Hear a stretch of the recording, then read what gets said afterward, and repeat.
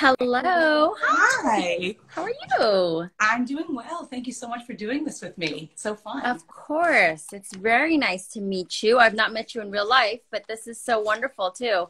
And hello, everybody at I ASDS Skin MD. I suppose we should probably start really soon, huh? Let me just make sure. Goldbach is correct. Is that correct? Yeah, that's right. I want to You make nailed sure. it. Okay.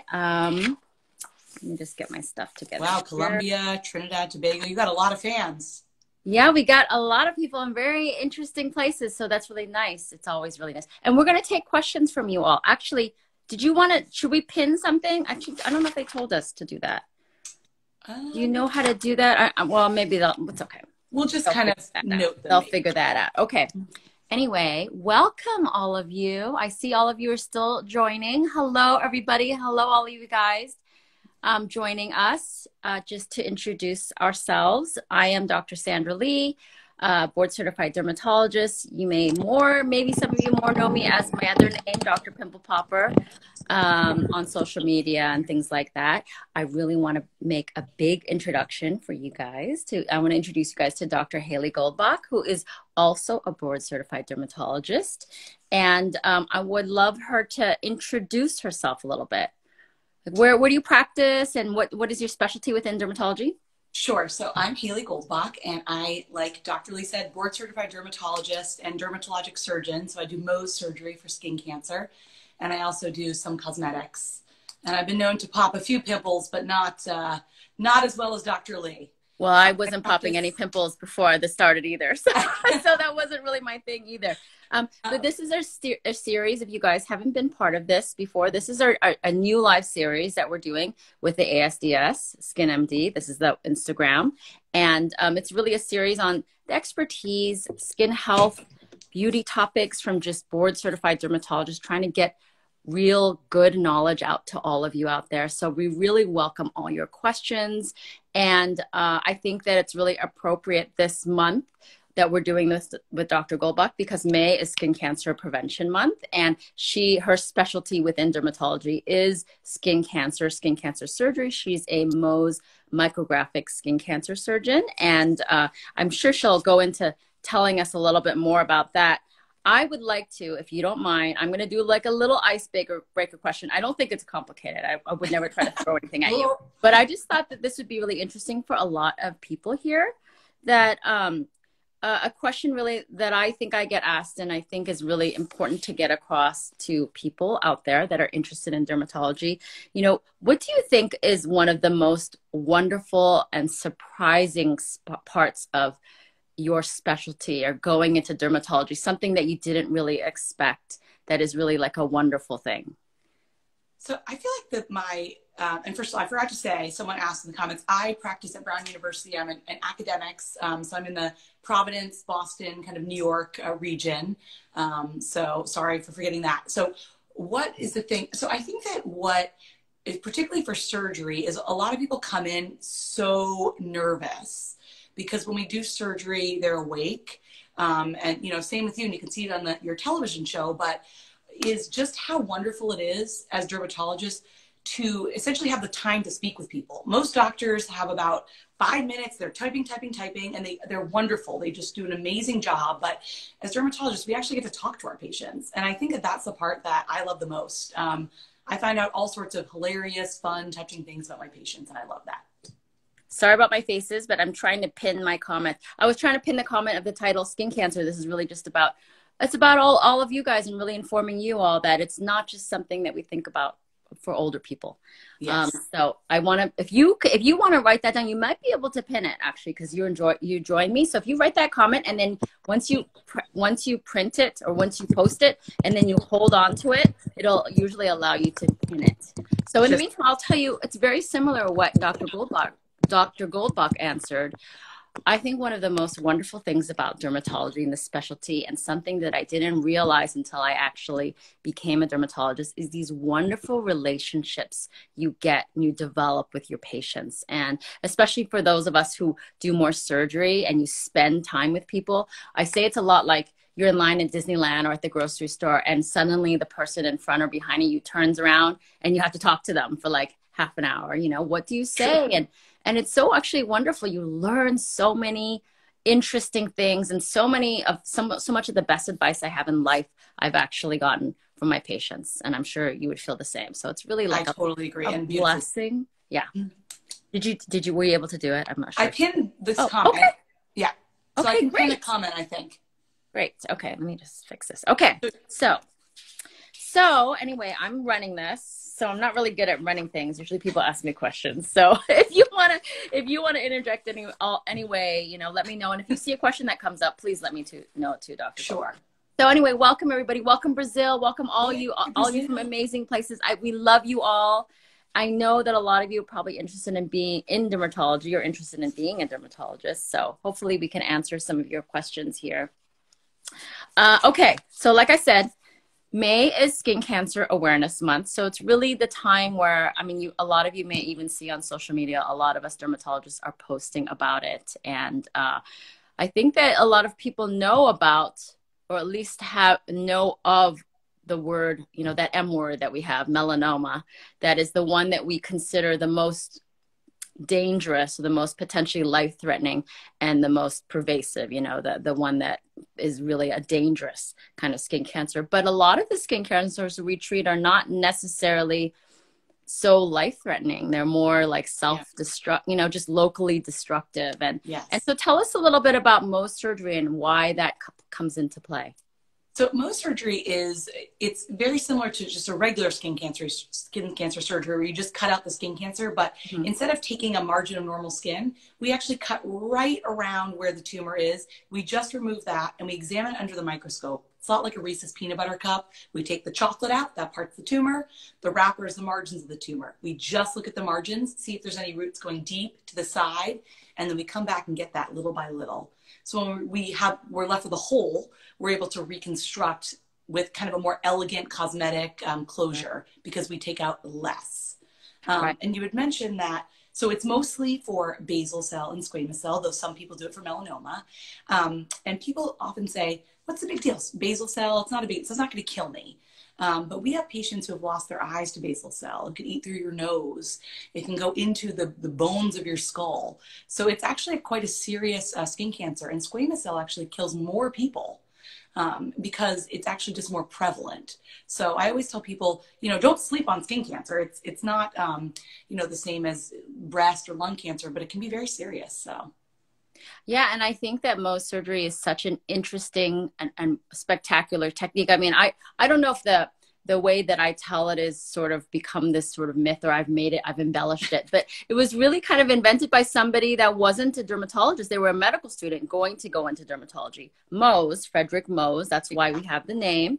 And it's such it's sort of the thing that once you realize what it is or the technique, you go, well, why didn't I think of that? You know, almost, but we didn't think of that, because it's just such an interesting way of doing that. You know, you're removing the skin cancer, and while a person waits, you're actually slicing this tissue really thin and looking it under the microscope and checking all the edges and seeing whether there's any positive edge to it. And if there is, you go back to that specific area and take a little bit more. So by doing that, we're doing a lot of tissue preservation, as we say, right? Like, and making the scar as small as possible. And so therefore having a smallest scar with the highest rate of, you know, completely getting rid of this, the lowest rate of recurrence. So it's just a fantastic technique that is pretty specific to dermatologists. We were really the ones that are the pioneers, I suppose, of the technique.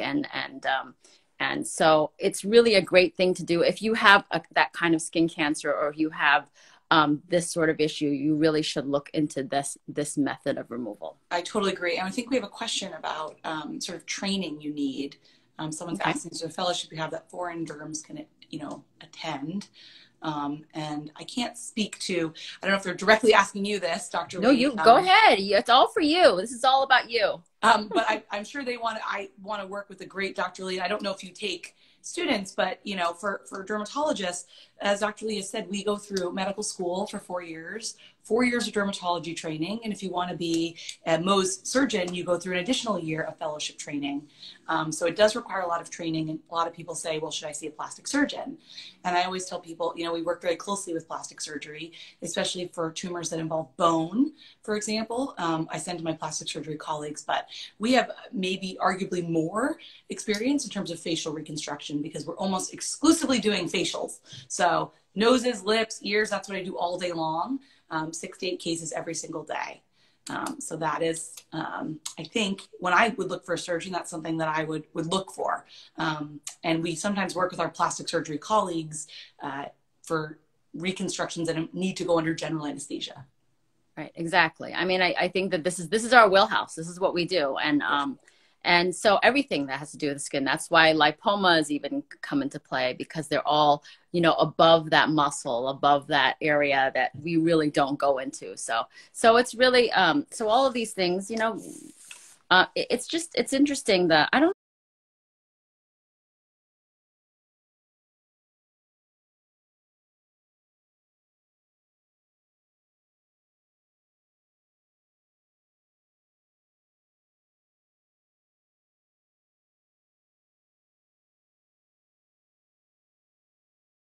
to go through your practice and you start really, you know, using all the things that we've trained with. I mean, I was in school until I was in my early 30s. Most of us are in our late 20s or early 30s until when we get out of school. And, you know, it's really when you start really feeling good about it. I think for me, it was more like 10 years into my career where you really get it then, you know, you really understand how the skin works and you start to think about the ways in which you can, you know, make things better for patients. And I think that's really where this whole, like, you know, all this pimple popping stuff came out. It kind of came by accident. But then I realized that I was in the perfect position and had the right skills and techniques as a dermatologist to really address these issues. Well, but you help people, you know, it's like, well, as do you, as do we all, like, you know, so that's really a special thing. It is. We're very lucky. Yes, we are. Okay. So let me see. So you gave me some questions too, because you kind of interviewed the, you know, the Gen Z, the millennial bunch a little bit. And I think these are really good questions that, that a lot of people have, you know, would like answers to. So actually, this is a really interesting one. The first one you gave me, what gives you skin cancer besides the sun? Yeah, that is, so everyone's, you know, we always kind of harp on about the sun, which yes, the sun is very important. Sunscreen is very important.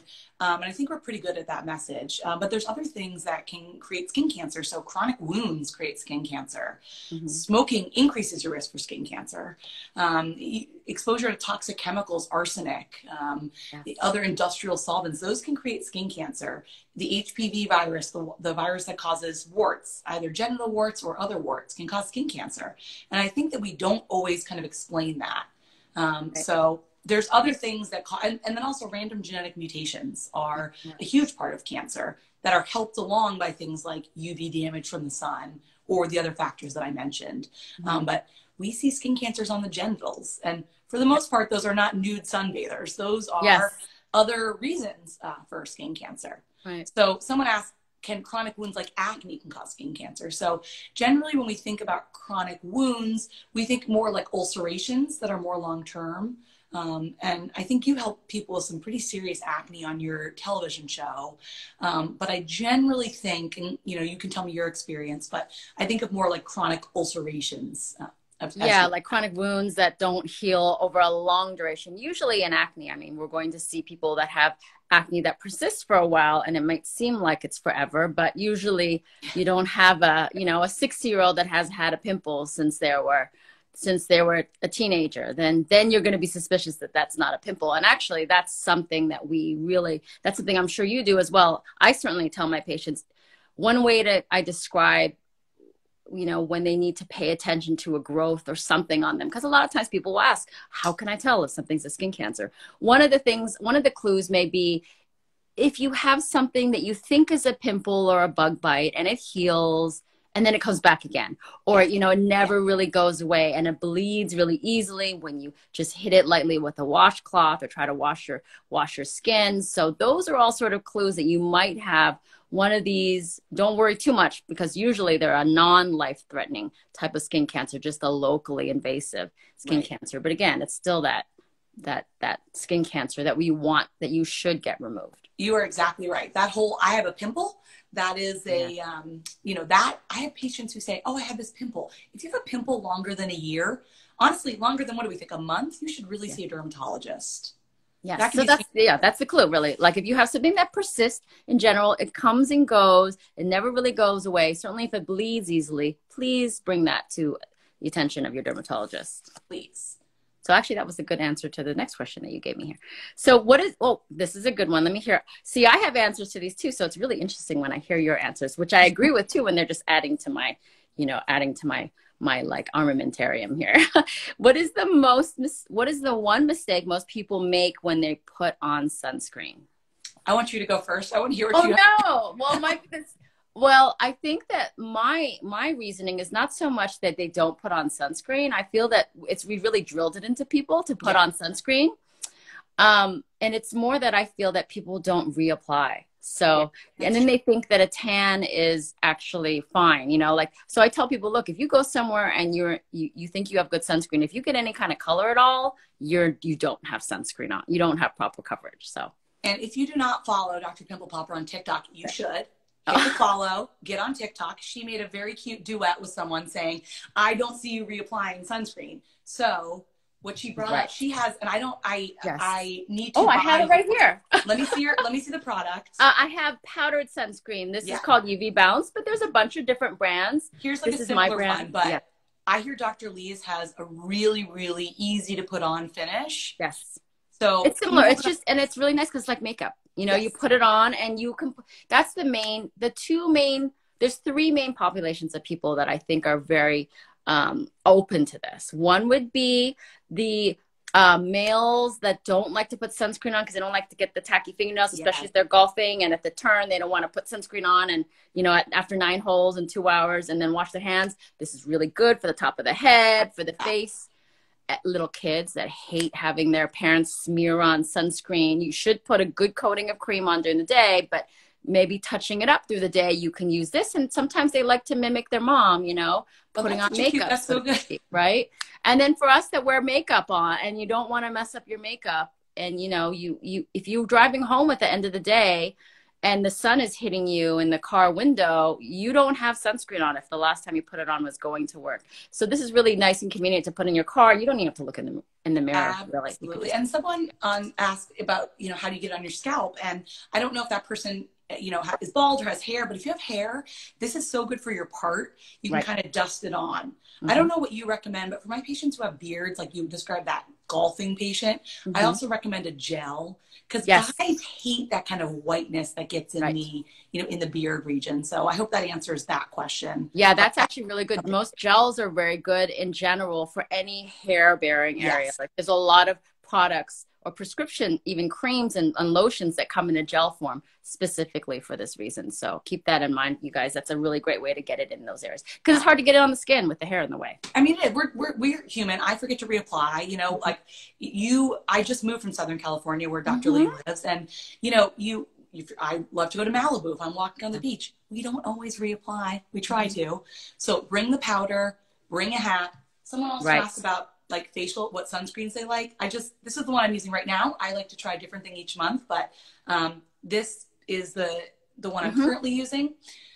Dr. Lee, I believe you have a sunscreen in your line as well. Do you have one to show? We do. Yes, we do. I don't have it. This is the main sunscreen I brought with me right now, but I have, you know, we have one too that's more a chemical based sunscreen, because I think that helps more with acne, doesn't clog your pores. Absolutely. So that sort of thing. But yes, there's all types of wonderful sunscreens, and really the biggest step is to apply that sunscreen. That's really all it's about. So, and Dr. Lee, not to interrupt, but someone wants to know where they can get your powders. How can people purchase that product? You're so sweet. These are all at slndskincare.com. And actually, though, I think this one, certainly my acne skincare line, is at Target stores. So that's super exciting. I know, that's so exciting. So Dr. you Lee can has get truly brought dermatology to the people. I love it. trying. We're all trying. We're all Yeah. trying. We're also lucky to be dermatologists. So, and we are a pretty wonderful group. I think we're all really supportive of each other in general. So it's really nice. So do you miss California? I do. I love California. I do. Is this where you live? Like mainly, are you from the East Coast, Boston area? I'm from the East Coast. I went to UCLA for my residency. Yes. And then after I had my baby, we decided to, you know, take this job and be near my family. So that's wonderful. And that's great when you have a baby, when you have a young baby, being near your family is spectacular. So I went to UCLA undergrad. So I know it pretty well as well, but we were there totally different times. I could have been your nanny or something when you were a kid, probably. Okay. So, okay, here's a question that I might be able to answer a little bit too. Where do cysts come from, and are they ever skin cancer? I don't know if you want to answer that first. Well, would you want to answer if they're ever skin cancer? No, I'm sure you're going to be you're going to say the same thing that I would say. I'm sure. No, I mean, people always ask, and I will tell you, 95% of my patients bring up Dr. Lee. You know, is this like Dr. Pimple Popper? And they always want to see the cyst now, which I think is fabulous because I think they're great. So I tell them cysts are actually derived from the hair follicle. They're not made of hair, but they're from the same cells that make up kind of the top part of the hair follicle. And they're very thin, just one cell layer thick and filled with kind of a dead skin debris, which is what Dr. Lee kind of is expressing in some of her videos. Right. And the cysts that are mostly in those type of videos are not skin cancer. They're totally benign, but just like we talked about the pimple, if you have a cyst that's growing, that's really painful, that for whatever reason doesn't look right, you should get it removed because sometimes we send it in and there's things like subcutaneous melanoma under the surface of the skin. So it's important to actually get those checked out as well. Yeah, I've certainly had that before, actually. I filmed that sort of thing where it ended up being like a melanoma or ended up being something else. So yeah, that happens. And it's rare, but it happens. You know, interestingly, the way I describe a cyst is probably not completely correct, but I think it's a way to, it's just a way that people understand it. I kind of say that a cyst, like an epidermoid cyst, which is the most common kind that we see, which is, by the way, what other non-dermatologists may call a sebaceous cyst. We don't call them sebaceous cysts because they're not truly derived from sebaceous gland. So anyway, an epidermoid cyst, which is that common one that you see that I remove, people ask all the time while I'm removing it, well, why am I getting this? How did I get this? And I describe it as it's sort of like your skin turned inwards and created the sac under the skin. And then now, you know, normally our skin sheds out into the universe, but now it's shedding into this contained balloon. So that's why it's filled with wet or macerated skin cells, dead skin cells that are shedding. And that's why it can grow. And so it can grow and grow because it's continuing to shed in there. And the problem is the big problem is that sometimes people, and I understand why they do this because it's tempting, you want to squeeze it. So you squeeze it and you might squeeze some of the contents out. But what happens is either it comes back, it grows back, or it gets inflamed and mad. So really you don't want to do that. You want to minimize that because as long as you have that sac in there that is shedding cells or growing these dead skin cells and shedding them, you're going to have this growth there. So the whole goal, the reason I'm doing the surgery there is to try to remove that entire sac so that it doesn't grow back. Exactly. And I think the same advice someone asked about skin tags kind of applies to skin tags. Things that are, you know, if they're growing, if they are abnormal looking, you know, go see a dermatologist. Right. Truly. You know, you have nothing to lose and you might. But a lot of skin tags that are quite big are benign. Yes. But they're quite shocking how big they can get sometimes. You have seen some large skin tags. Oh my goodness. Yes. I don't mind those, by the way. Bring them on over. They're great. They're easy to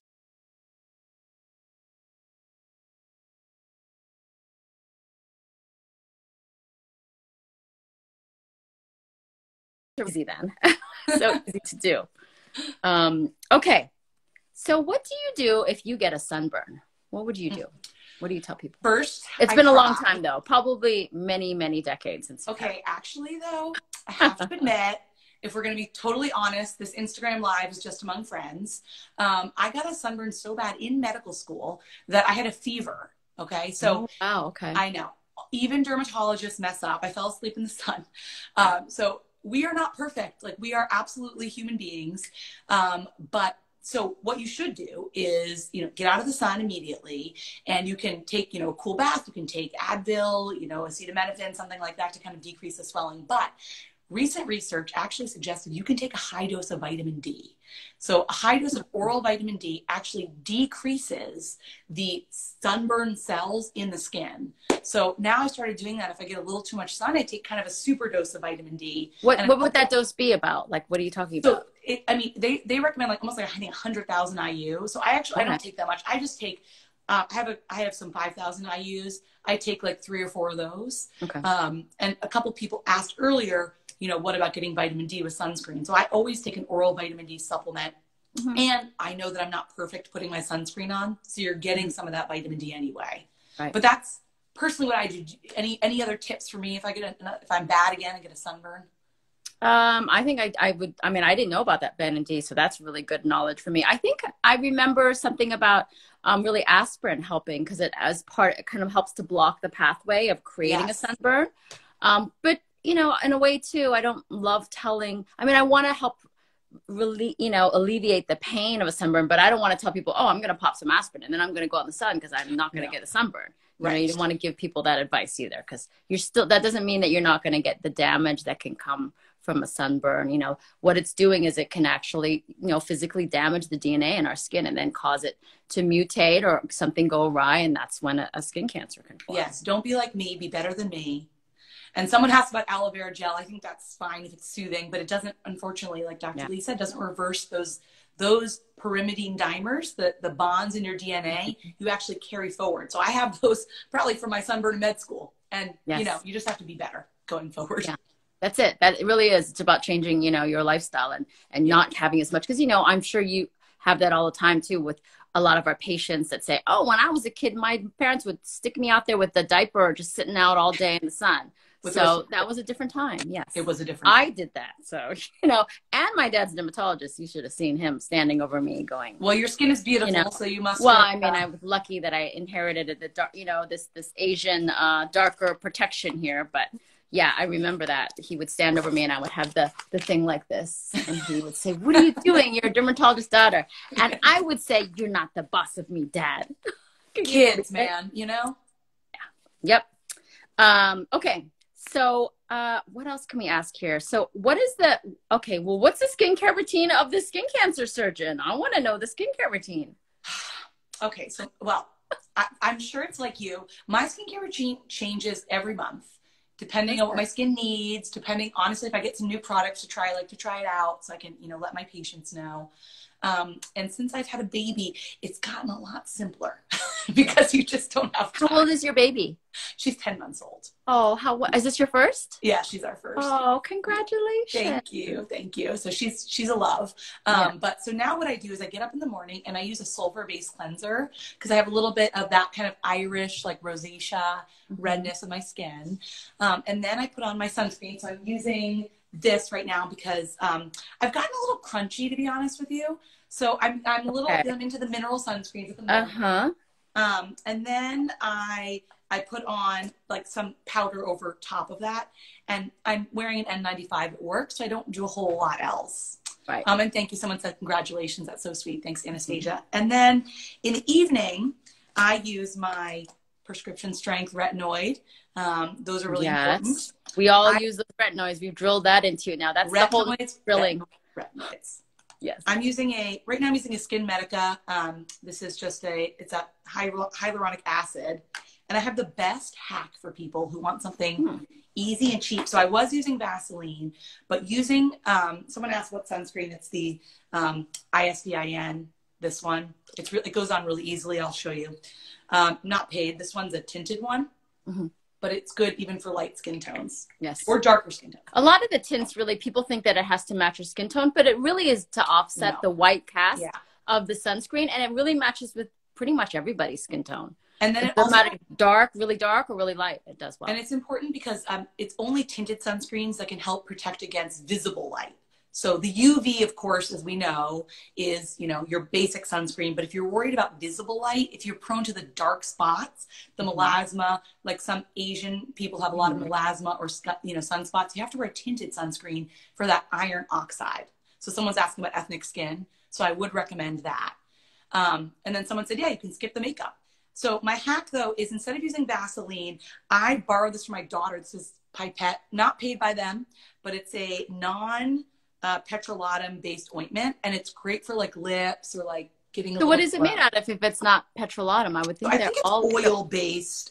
It has like, I think it says jojoba and has sunflower oil, which I put on my daughter's. So there's a little fragrance to it or smell to it too. No, nothing. No, really. Which I love because I'm we are usually very sensitive. Dermatologists in general, we're really kind of anti fragrances because we've seen a lot of people that react to it. They'll get like irritation to it. Even if they go and put a fragrance on in the sun, you can get a certain kind of rash. There's all kinds of things associated with fragrances. So most of us are really kind of scared off by that. You know, we don't really like a lot of stuff that have fragrances in it. Totally. So, and it dries you out too. So yeah, it dries there's you a lot of things with it. Yeah. I'm with you. Is your skin oily or dry? Or I know you have a more rosacea, the red base, and I have more of a brown base. But all of the above, like, you know, I think it's so you're the combo, like everybody says, a little bit of everything. I'm super dry. So I'm like I'm very dry. I'm also atopic. So when I was a kid, I had really bad atopic dermatitis, which is like a form of eczema that, you know, your body just is not as good at creating its own moisture, your own built-in moisture. So really that's a thing that you guys should be happy about. I know a lot of people hate that their skin is oily, but you have a built-in moisturizer and it's actually going to keep you looking younger for longer too. So it's all a bonus. So don't complain about it too much. Because I'm dry. I could use some of your natural moisturizer, some of these people's natural moisturizer. I'll send you some. Yeah. Yes. So I definitely use a lot of moisturizer. I'm really basic and simple with my skincare. Because I'm dry, washing my face dries me out more, and I tend to really do a good cleaning of my face at night. And in the morning, I really don't wash my face because I sleep on clean sheets, and you know I'm relatively clean except for the little crunchies you might have in different, you know, in the corners of your eyes or something, you know, that I might just rinse off. But I don't really do a heavy cleaning of my face, and that just is a difference because I'm not oily. Some people that are really oily, they might choose to wash their face a few times a day, and really so. I think the key there, and just like even with us, is you can see we have different skincare routines. And I think that's really important for people to understand too. Like you probably shouldn't really follow the skincare routine of your best friend or, you know, more likely maybe your mom actually, because you might inherit the same kind of skin that she has. So just realize that you're not a failure if you're trying a skincare product that somebody else swears by and it doesn't work for you. The key is really understanding what kind of skin you have and what you're more prone to and things like that. And then you can find the right sort of products that are going to work well for you. But in general, we talk about like retinol or Retin-A being a great product for pretty much everybody, because we do know that's one of the things that we know over time used chronically can help to really even minimize the formation of skin cancers and fine lines and wrinkles and, you know, certainly acne when you're a kid and all this kind of good stuff. So that's why we talk about it so much. I totally agree. Yeah. It's not one size fits all. And that's what people, you know, people will try to sell you different things, and you have to find what works for you and talk with a dermatologist. This quite literally what we do. And this is what we're here for. So if you guys have any questions for us, please let us know. Absolutely. Or tell us where you guys are from. We'd love to. I don't think mine is scrolling, so you might have to speak up for me. We got first of all, I want to just shout out everyone who's coming. We see Italy. Yes, we have crazy. Julia, I'm so bad with flags. So sometimes your flags, you might have to tell me what they are. I know Brazil because I see it all the time, but some of the other ones I'm like, we see in Italy. I see in Venezuela. That's free. Oh, see, okay, you're fancy. I don't know anyone's flags. I don't know. Well, no, they're saying it because I'm. Oh, okay, good. I hope that I would know better. But you have a lot of fans on here. And this is Donna from Boston. It's everyone just from, can you put the name of the product? Well, see, she's from Boston, Dr. Hayley Goldbach. Remember her too. You got to follow her too. Oh yeah. I only have like 1,100 followers, but I'm going to try doing more Instagram. And I know we got some questions that I didn't get to, like keratosis pilaris. So I might try doing some posts about those. You should. I'm learning how to Instagram. Someone says, and this is important, Dr. Lee, can you put the name of your product at the bottom of the page. So again, yes, I don't know how to tag it though, but I will say SLMD Skincare. And SLMD it's Skincare. SLMD, Sandra Lee MD Skincare.com. And like I said, it is at Target stores too. Some of my line is. And we have really big news that I can't actually say yet, but we are going to be branching out. I can't tell you yet. I think I actually can't even tell you. I think it's next month I get to tell you. I have to wait for a long time. They like made me film all this stuff and it's like a whole month before I can actually say anything. I just want to say, I think it's great because, you know, it's really important to get, there's so much skincare on the market. And I think that's why we're getting a lot of questions about different products. Yeah. It's very confusing, but, you know, I've seen Dr. Lee's line and it's, you know, you want that medical grade skincare, right, but it's more accessible. So, right, you know, I like to go high low. You want some products from Target, some from your dermatologist. Yes. But, you know, you might as well get it from someone who is a board certified dermatologist who studied skin for right. years. Right. And the thing though is what I think it really came naturally for me to do that. Not so much just because I was saying that people need to buy my skincare line. It's more that I was getting questions about things and they, you know, and I knew that I was entertaining people, but also educating them, like yes. secretly in a way. Like all these people know what a lipoma is now, which is ridiculous. You know, a 5-year-old comes up to me and said they like love lipomas. I mean, that's crazy. So to have people like understand and learn and kind of understand what retinol does or what salicylic acid or benzoyl peroxide or glycolic acid, why that can help with, you know, keratosis pilaris or even what keratosis pilaris is, those are huge steps for us. And so this is why it's so great that there's so many dermatologists out there educating people on social media and people are learning and they're understanding it. And I think that that is key too, because it really gives people the feeling of control. Like that's one of the reasons I show people cysts actually, or their lipomas. It's sort of like you're saying like, that thing didn't own me. I owned it. And now I'm saying goodbye. And so it's sort of like that with like figuring out a skincare line best for you. Like if you learn and understand these things, number one, you're more willing to use it and try it and really give it a good try. And number two, you can actually feel proud that you did this yourself. So that's what's really nice. And so that was really what this whole skincare line was about, more like a democratizing dermatology, we say. We're just trying to bring things out there that we dermatologists recommend. And we would, you know, we would recommend to our own patients, that kind of thing. That's exactly it. I just wanted to quickly say, so hi to Carmen, who, can you say hi to Carmen? She really wanted you to say hi. Hi, Carmen. I know, I don't know. I don't have any more. I know, I'm seeing all the, someone has asked a couple times about protecting your head for thinning hair. I think a hat, honestly, it sounds crazy, but. And the sunscreen in the part, I will spray sunscreen on my fingers or use one of the lotions and just push it because I will get a sunburn in my part if I'm not careful. Absolutely. And then you can use the powder that Yes. Powder. And the powder afterwards. Yeah. I like the, you know, powdering. If I have a friend's head that's a little balding, I might just go reach over and powder their head, that kind of thing. Just give them a little protection, that kind of thing. Just a little love. Yeah, it makes it easy. Yes. But a hat is very important. Yes. And someone asked in the Q&A, you know, what if they're interested in becoming a dermatologist, and do you have any tips for them? So can you answer that one? Oh, I mean, I think that we've all, it's a long road, but it's a very, very, you know, rewarding field. You know, I feel like a lot of people might think that dermatology might be, you know, boring or very simple. You're just doing a certain number of things. I mean, how interesting can the skin get? But the skin is like, it's a whole nother language. And there's so many actually different specialties within it. You know, Dr. Goldbach here is a Mohs surgeon. I happen to be a pimple popper. I wasn't necessarily a pimple popper to start off with, but there's other people that are like pediatric, you know, dermatologists. They just see kids. That, you know, there are people that, you know, just do lab work and they're trying to, well, they do like a lot of immune diseases or blistering disorders. There's a whole big, wide, and varied field. There's people that just look under the microscope and diagnose the conditions through the tissue that we send them. So it's such an interesting and varied thing. You know, there's like people who just do Botox and fillers, not just, but all these sorts of things. There's just different parts of our field, and you really can find what you love. I would think that anybody could find something that they love within it.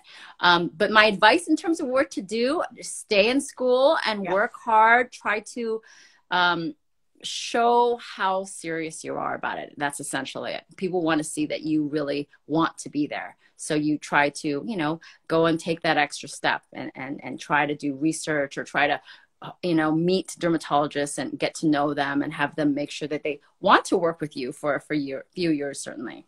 Absolutely. And I don't know if you have any other advice there. I think that's spot on, honestly. Yeah, it's hard. Someone's asking about being an NP and transitioning, and I think, you know, we do work with our colleagues who are, you know, mid-level nurse practitioners, PAs who are wonderful. I would just recommend, you know, working with a dermatologist. You know, we study it for years and years. It's definitely not something you can learn in like a weekend or even a year. But, you know, we work really closely with, I work with nurses and also medical assistants, and honestly, they're the heart and soul of my job. I adore them. They give tremendous advice to patients. So I think, you know, if you're interested, you know, do it the right way and really learn about the skin. You know, there's the glamour side. So much to learn. There really is. And you become the expert. We say it's the study of the skin, the hair, and the nails. So it's all of that. And it's a whole nother language. Like, we can speak with each other and describe things that I don't think other people, they'll be like, huh? What are you even saying? I mean, sometimes will you not like give somebody a diagnosis and tell them what it is, just to tell them, just to, you know, like, I know what's up. Say, oh, that's notalgia paresthetica, or, you know, like, I know I'm going to sound like super smart by saying this, but this is what we have like a Harry Potter name in Latin for everything. We have crazy names for all skin conditions and descriptions too. You know, if somebody's a dermatologist, the way that they describe a skin condition, because then when you describe it to me, I actually know exactly what it is in my mind, you know, the way we describe things. So true. So anyway, I think it's probably late over there. Is your baby sleeping? What is your baby's name? Her name is Sadie. Yes. What is it? Sadie? Sadie, yes. Oh, how cute. Yeah, Sadie just... I put her to bed. She's okay, so she's a good sleeper then. Mama needs a glass of wine, so okay, you know. Well, if there are any other questions, otherwise, I really want to say thank you guys for joining us. You know, and thank you for. I mean, I know that this subject is maybe a little dry for a lot of you guys, but we really thank you for listening in. And Dr. Goldbach, now that I met you, I mean, we got to hang out and have a glass of wine together. That would be absolutely. I would love that. There are some questions that we didn't get to, so hopefully maybe we can answer them on, you know, either our Instagram or some other venue. Someone's asking about DFSPs. They're really, really, really wonderful questions. So sure, if you want to answer any now too, that's fine. I just didn't want to. I didn't know, you know, if you had a baby that was there, like needed. No, you were very sweet. Let me quickly DFSP. I wouldn't give specific medical advice, but that's a serious form of, it's on the fibrosarcomatous spectrum, meaning it's more of a tissue of almost muscle type tissue. So it's something that you should see a oncologist, surgical oncologist, or a dermatologist about. Someone wants to buy you something. Do you ever visit Brazil, Dr. Lee? I have not, but I was supposed to go to a wedding like, I don't know, 10 years ago, but it didn't happen. And I plan to go. I would love to go. I mean, I did have a friend that hid a comedone extractor. I used to go around and had friends like hide like a little scavenger hunt, hide a little comedone extractor, and people would find it all around the world. It was so amazing. So maybe if I go the next time, look out for it, because I'll be hiding one myself. Okay, so, you have a lot of fans in Brazil, I just have to say. Yes, Brazil knows what goes on. If you have a lot of Brazil fans, you know that you're going places, let me tell you. We have a wonderful resident at Brown, Dr. Delacosta, who's from Brazil. And I'd love to go someday too, but a lot of hellos from Brazil. What's good for brown spots in the face? I would say talk to dermatologists. There's some creams, some lasers, all sorts of different things. It depends on what the brown spot is too, and how superficial it is in the skin. So that's a good point. It depends on your skin color and your own skin type too, what kind of treatments you have. So yes, staying out of the sun is key. If you want to prevent them in the first place, try to wear sunscreen. Some of these are in Portuguese, and unfortunately I don't speak Portuguese. Bom dia. I know how to say that. I love that. And we're getting a lot of Brazil comments. And then best laser treatment for deep wrinkles. So I just did a post on Instagram about different laser types. So maybe check that out. Do you do lasers? You use a lot. I do. I mean, I don't do it as many lasers. I did a fellowship with Dr. Fitzpatrick, a big laser guru. So I got to have every kind of laser at my fingertips that is imaginable. But I do I do laser resurfacing, CO2, fractionated resurfacing. And that's probably the main thing. And that's probably what you did, right? For these wrinkles. That's usually what we use for wrinkles. Yeah. So a deep laser for really deep wrinkles. Someone's asking about molluscum.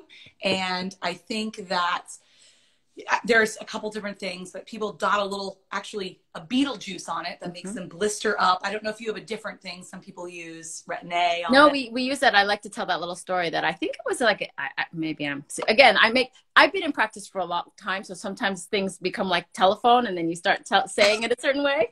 But I think that they discovered it. I like to say it's like they discovered it in another country. I think it was Africa. There's this beetle that caused a blister when you step on it, and people were stepping on it. And then they realized they can make it into a synthetic form. And now this ingredient in it can't occur. When you apply it to any area on the skin, it creates a blister later. That's my story. But it could be totally wrong. You know what? I have a story too. I don't know if it's crazy, but I heard it was a mating gift. Now that sounds truly crazy. From one beetle to another. Oh, they give each other like a blister, like a no, I don't know. They give each other like this compound. That could be. Okay. That could be too. We have to do. Someone's gonna have to do research and let us know. On cantharidin, we'll have to see. And then I think it's cantharone or cantharidin that is the product. But yes, we'll do that too. Or a lot of times in molluscum, it's almost like a little pearl in a way, like a millium, like where you can kind of shell it out. If you numb it and you kind of scratch at it with a curette, like a little kind of spoon device, you can see a little pearl come out, and that's another way that you can get rid of it. But of course, you have to put some numbing in the area because that would probably hurt without numbing.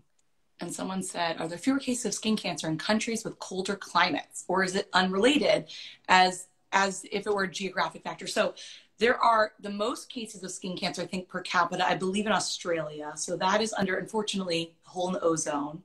So climate change is going to be a huge factor in skin cancer. So very important. I think it's a combination, though, too, of probably the lighter skin color and the area of the country, of the world that you have more sun. Probably because having a darker skin color has a little protection to you, and you have but anyone of any skin color, which is really important to say, can get a skin cancer, and that's a myth, right? Right. People think. Yes. Yeah, that's great. So yeah, but sometimes sun that's intermittent is actually more a risk for melanoma. So if you're only getting sun in the summer, that's a higher risk for melanoma. More constant sun, maybe more risk for basal cell or squamous cell. That's at least what I tell my patients. Yeah. And I will say that I did my training in the Midwest, and I'm sure in the East Coast too, you get intermittent sun. You get certain times of the year where you get a lot of sun. And I definitely see a lot of skin cancer in those areas. And that's because when you do get the sun, you get really excited about it. And sometimes you forget how to really protect yourself and you get those sunburns. So that's another way to think about it. That's wonderful. And I think that was most of the questions. Okay. Let me see. Thank you, guys. Thank you all for joining us. Thank you, Dr. Goldbach, Thank you, Dr. Lee. And for ASDS for sponsoring this. Thank you to the ASDS. I'm a huge Dr. Lee fan. Everyone should follow her. She is not only a wonderful dermatologist, TV star, she's also a really good mentor and gives very generously of her time to other dermatologists. So she's on our social media committee and has just been wonderful. So I'm a huge fan. Thank you. Well, you know what? It means more to me than anything to actually have my colleagues say that they're, that I'm one of them. Really, that means more to me because I feel that sometimes I'm out on this island here and I'm like, all I want to do is take good care of my patients and not make a mockery of my specialty. Those are the two things I'm trying. No, you brought so much awareness. Thank you. Yeah, I really appreciate it. It's wonderful. So, but thank you. We'll have to have that glass of wine. Yes, you will. It's a rain check for sure. Take care, everybody. And thank you, guys. And happy popping for everybody. Actually, don't really pop, but have a popping. Let Dr. Lee pop. That's it. Yes. Right, okay. Bye, everybody. Take care.